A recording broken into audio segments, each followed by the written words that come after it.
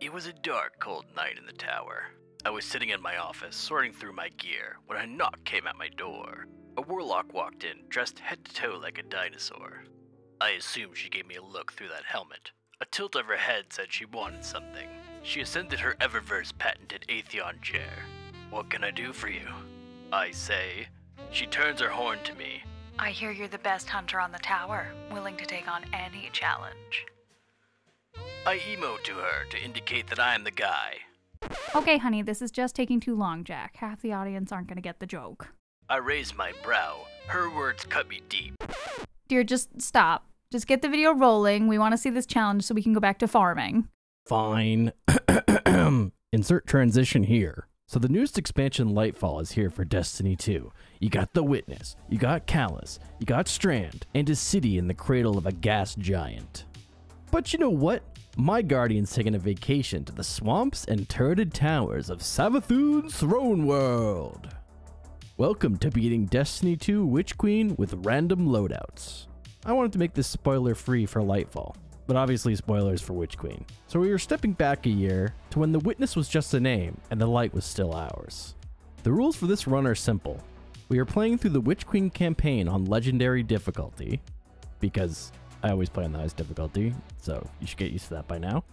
Second rule on the docket, every mission we randomize our loadout, so weapons, armor, ghost, and subclass. Finally, I cannot mod anything. I have to use it exactly as it's given to me. Obviously, there are some things that have mods or whatnot on them, but otherwise it stays as is. Hint, since armor overhaul happened, I have not put any mods on most of my stuff.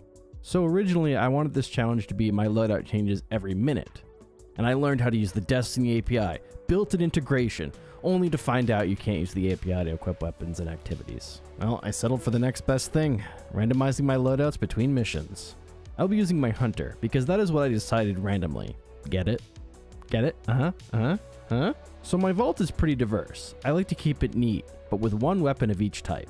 Sounds like it will be easy if that's the case. Well, it's not easy, because with the launch of Lightfall, my vault has been thrown into chaos. You like that? Building suspense? Setting the stage, if you will? Tonight's show, The Torment of Jack EXE, starring myself. Anyway, now that your ticket is punched for the show and the build-up is done, let us begin. I roll my first loadout. It's not too bad, actually. The only downside is there's 2 special weapons, so I gotta deal with special ammo a lot. First, the light provides solar, which is probably my favorite subclass. We got the new Strand sniper rifle with the ability to birth threadlings from the noggins of enemies. A shotgun from the Daunting. It's pretty and it complements our subclass. Finally, a grenade launcher from the Season of the Lost, which will be quite useful with the grenade launcher buffs. Armor isn't great, but it could be worse. At least I got a couple of my main gear pieces.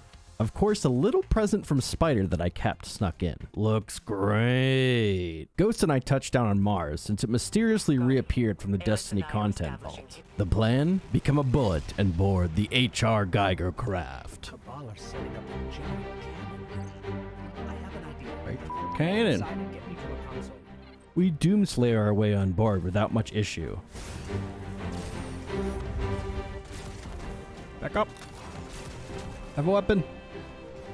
Afraid to use it. Oh, hello. I'm a bullet now. Look at me, Mom. Alright, here we go into the big gun. Alright, Ghost, shoot me up. Bye. Whee! We find some hive instead of xenomorphs, but that's probably a good thing. Can you imagine if they got the light? The thought of ghost facehuggers sounds like something I would keep away from Bungie's Eververse team. Anyway, we squish a ghost without even talking to it. Glad the 2 sentient machines of the light can't communicate to tell each other what's going on. To feel better about ourselves, we steal some tickets from tourists going to see Savathûn's throne world and head on in.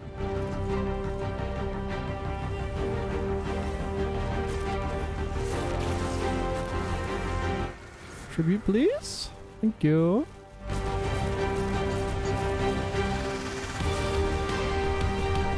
Come here, Sabby.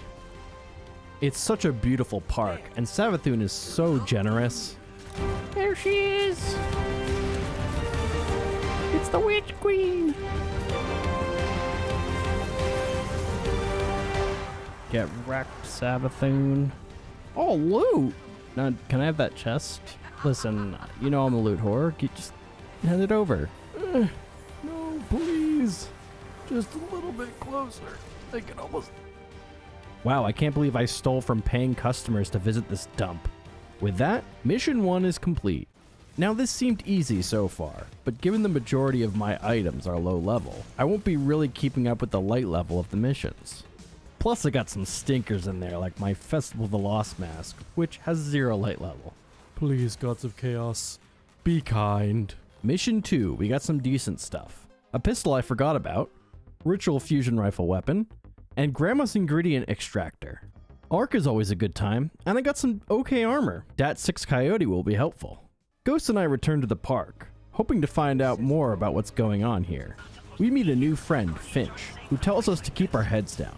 Completely ignoring his warnings, we touch a random orb of power, and then we can see psychic imprints. With this mysterious new power in hand, getting open the gate to Finch is our next big hurdle. Ow! Oh, they blew up my sparrow. You see, standing still on a plate isn't great on Legendary. They throw a lot of grenades. Like, a lot. Just try to stay alive, alright?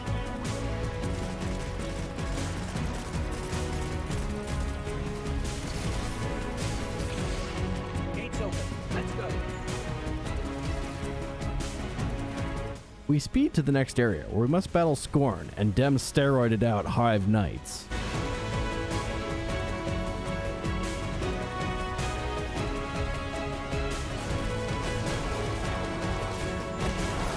Oh, thank God. Ah!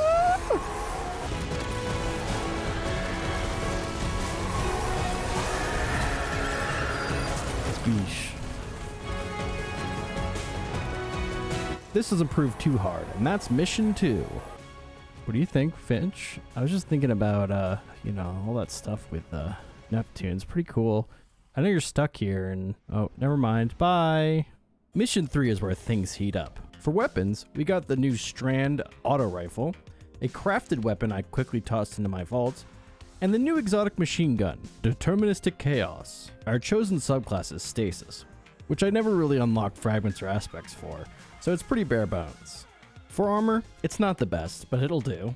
I ain't got no dust field grenades, so Renewal's Grasp is pretty much just normal armor. Finch gave us a tip to go deeper into the depths of the throne world, to find Osiris's ghost shell. Again, psychic imprints and all that. Woo! The Hive give us a run for our money to start off with. No! You, sir, are a dead man. And so am I.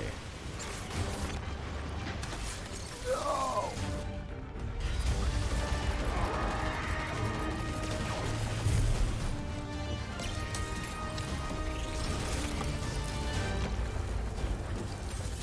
I show them how to make order from chaos. What am I, an anime villain?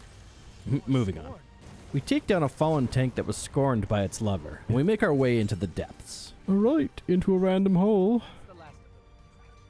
Here we face the boss from the Presage mission. Big guy with fire flail. To kill him, we gotta smash some rocks. At this point, I wish a hammer was an exotic heavy weapon, and not just for titans. This section is where things get hard. We move on to the real boss fight once we destroyed the holistic crystal shop. Turns out the shop had a warehouse in the back full of crystals, so it's time to get to work. Okay, run. No!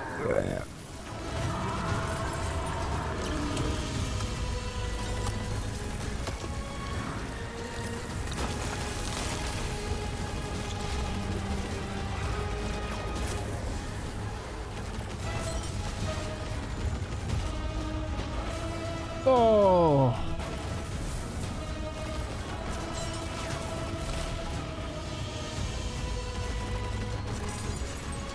Nope, nope, nope, nope, nope.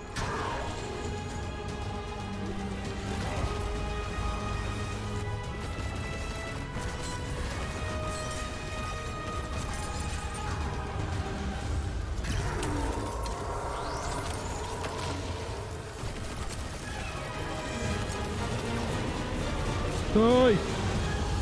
Come back here! There he's at. Whoa, that was hard. It goes pretty poorly, but we end up on top and take our prize. In the meantime, what should we do with Sagira? Now we come to the section where I wanted to die. Mission 4 consists of us re-entering the pyramid from beyond light. However, I had to do this twice because my recording failed. I didn't realize it until it was complete. Not saying it was an easy run the first time either, but I would have preferred it to the second one. Our role is once again stasis, paired with a stasis pistol, my favorite crafted weapon, and the lament. While I love the lament, swords are in a weird place in this run. Pretty much getting close to anyone means death. Armor is pretty awful, and again there is an exotic I cannot use. Touching down on Europa, I learned to hate Cabal tanks once again. The fact that they can one-shot you or curve rockets on a rock is crazy to me. I'm going to have a talk with Keitel. Look, can you leave the bad tanks in a spot your deserters can take them instead of the good ones? I die a fair few times doing the dance of death with the tanks. No.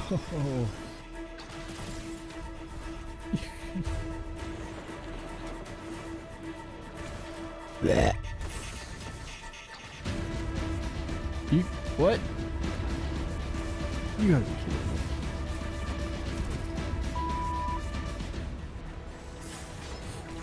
No!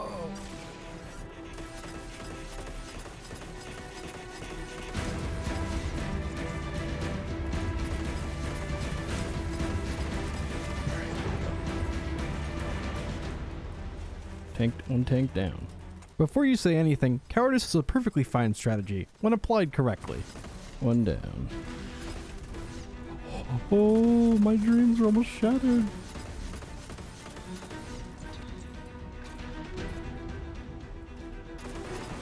There we go. Jesus Christ.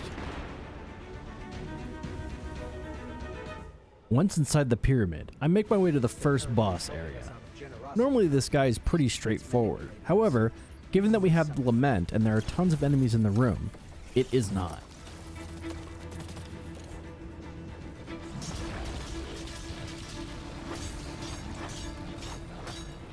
Oh, well that worked, but...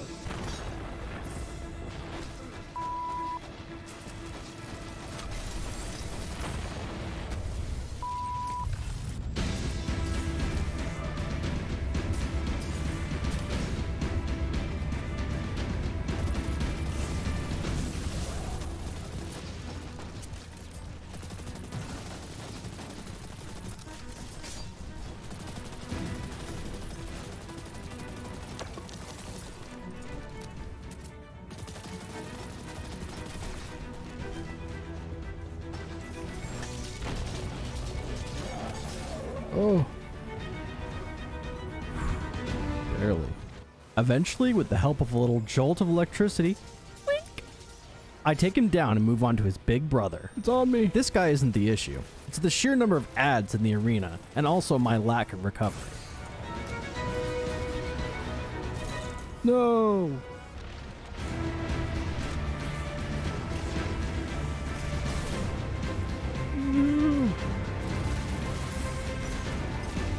Ow.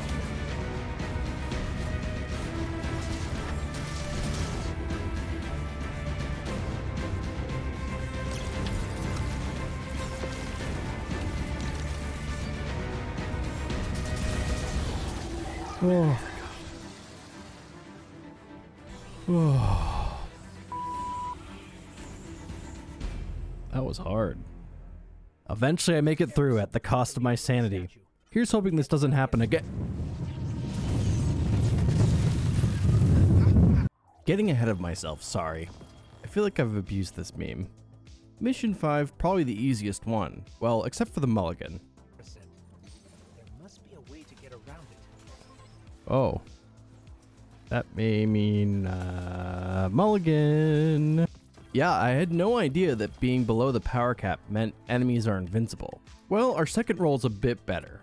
Void with the side of long range, and that pesky retrofit escapade. Bungie took you from us too soon. Armor is also awesome, with some of my actual main pieces. Wow! This mission is all about spelunking, with the only main fight being a final cave auditorium. Seriously, Savathun's mind be whack sometimes. Can't relate to that. There's some. Bring it on.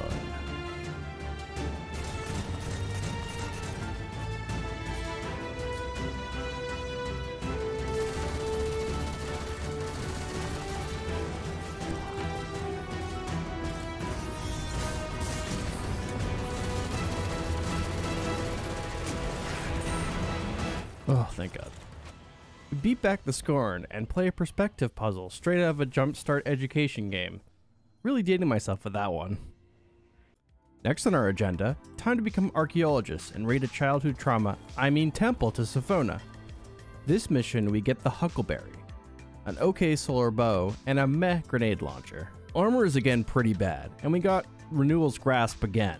Do I look like I'm using dust-field grenades? We make our way past the scorn without any trouble, and make our way through the Savathun Bridge of Fun.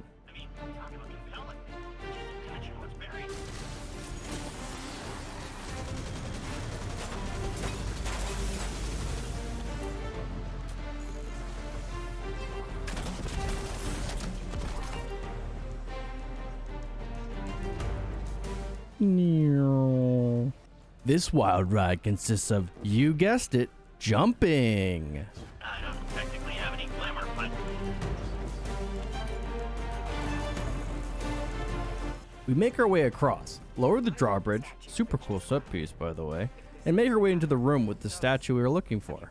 It's guarded by an entire battalion of Scorn, and they are hungry for guardian flesh.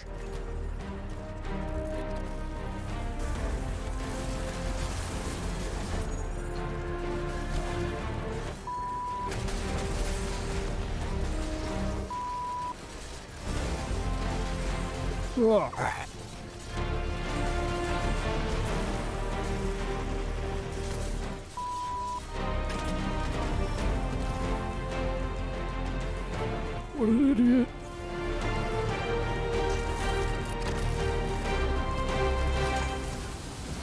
Oh, thank God. Worm. Bro, it's ribbon. After being ripped apart a few times, Savathun decides to put a home movie on the projector. Of course, normally the home movies aren't 10 feet tall, snarl, and spit at you repeatedly.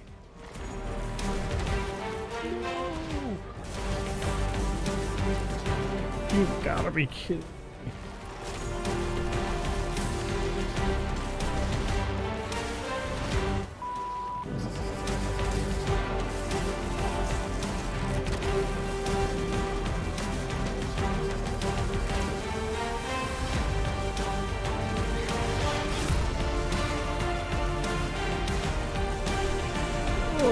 We managed to end the home movie after several attempts by shooting the fast forward button many times. It's then a race to the finish for our prize. Remember kids, be kind and rewind. Wink.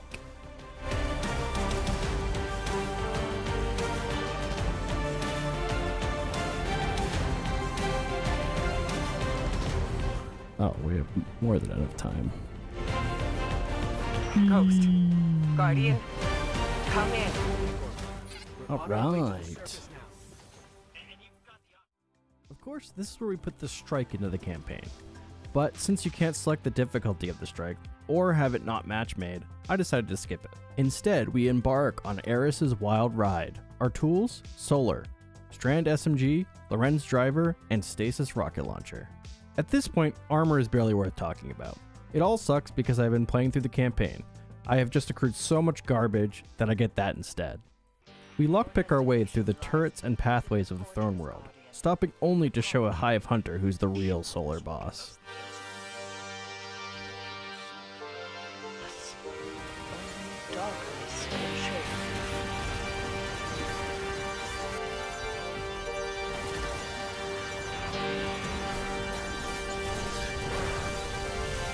That's my job, dickhead. Lorenz Driver is such a good gun, so it's carrying us hard here. The first speed bump is opening the gates into Savathun's laboratory. She's keeping more crystals, so we have to once again clean her out. The gatekeepers don't take kindly to storming their gates, so they put up a fight.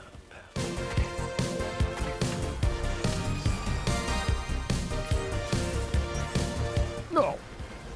Blech.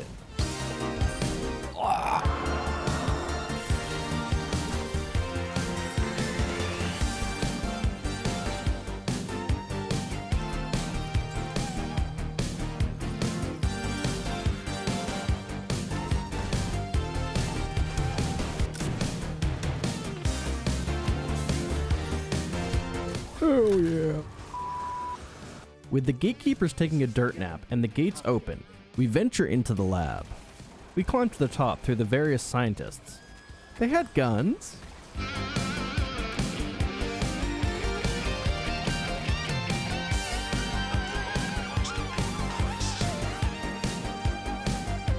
Here we encounter a high wizard in charge of evil experiments.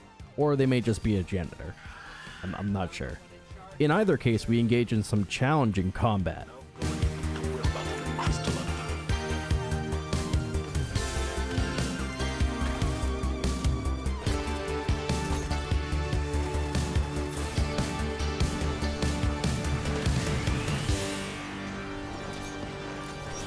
No!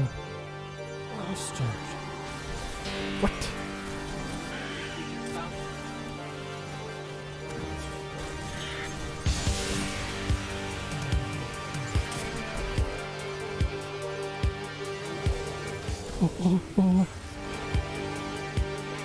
Oh. Careful those frisbees. Oh, he's finishable. Here, baby.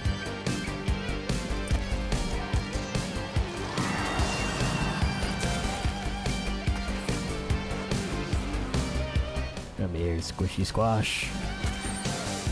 Applesauce. Eventually, we get the upper hand, and the crystal collection is ours.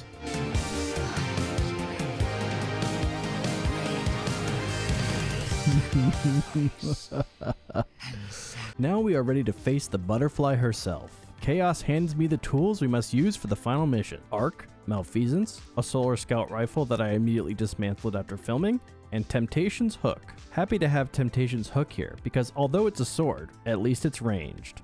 The only armor of note here is the Liar's Handshake, which actually pairs with our subclass for once. Yay! We make our way to the entrance of the Throne World Keep. Above us, the Traveler looms. Don't worry, old girl, we'll save you from the people you actually chose to rescue you from the Witness. Ikora helps us break down the front door as we make our way to the first big encounter. This is a tricky one, requiring brains and brawn, which we have in spades, so I calmly make it through this part. Definitely not internally panicking at every moment. Just remember the door patterns, break more crystals, go into the door with the patterns, get a scary beach ball, rinse and repeat. This is it.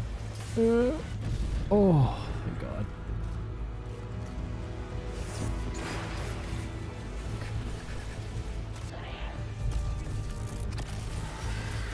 Ooh.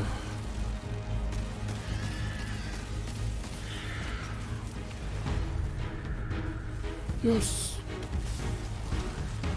Off. Oh, we did it. Finally, we square off with the Witch Queen herself, which goes surprisingly well. Turns out Malfeasance really hurts her. Weird that she isn't taken. I have learned a lot of patience from the previous levels, so I sit back and try not to take risks. Halfway there, whoa, savvy is a square. Take my hand, she'll kill us, I swear. Yes, sir.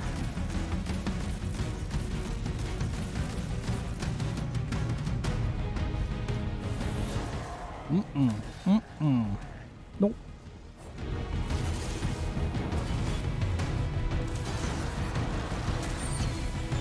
Go.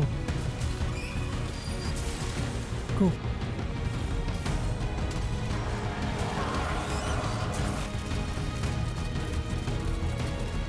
Range, baby. Oh, Lord. Fish time.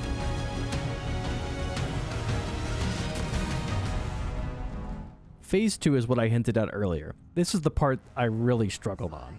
To start things off, we unravel her web around the Traveler, making it be able to return to Earth.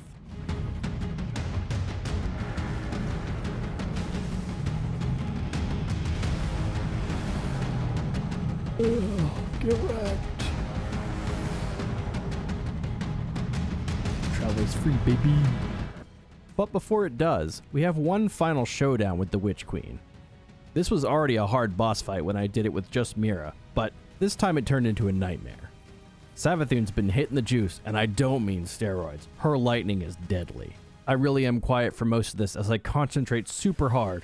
One wrong move and it's a one-hit KO. No.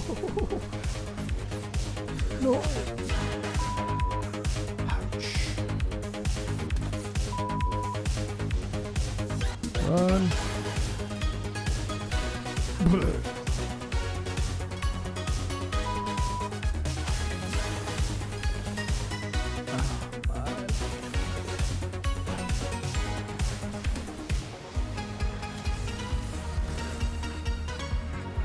Okay.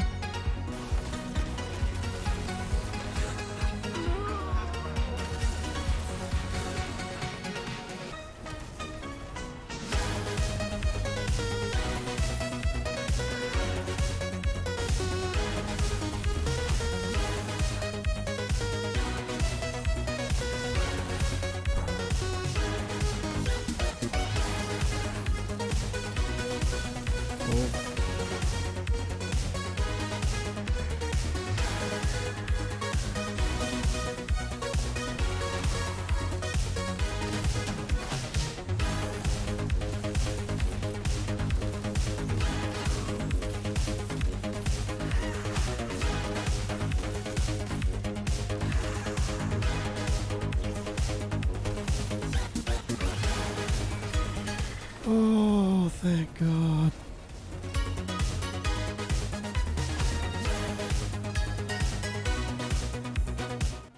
And that's that. The Witch Queen is dead. For now. As we watch the Traveler whisk her ghost away into the final shape, I can finally breathe a sigh of relief. And that's it. We beat the Witch Queen campaign using only random loadouts. Honestly, it was a fun challenge, a lot harder than I thought it would be. Finally starting to flex those Destiny sea legs. Before I go, many of us Destiny fans know we recently lost Lance Redrick, the voice of Zavala. This video is dedicated to him and all the work he did for the Destiny community. Eyes up, Guardian, you will be missed. When we will be tested, when all we hold dear is threatened, and then we will see what each of us is truly made of. I hope you guys enjoyed the run, and I will see you next time.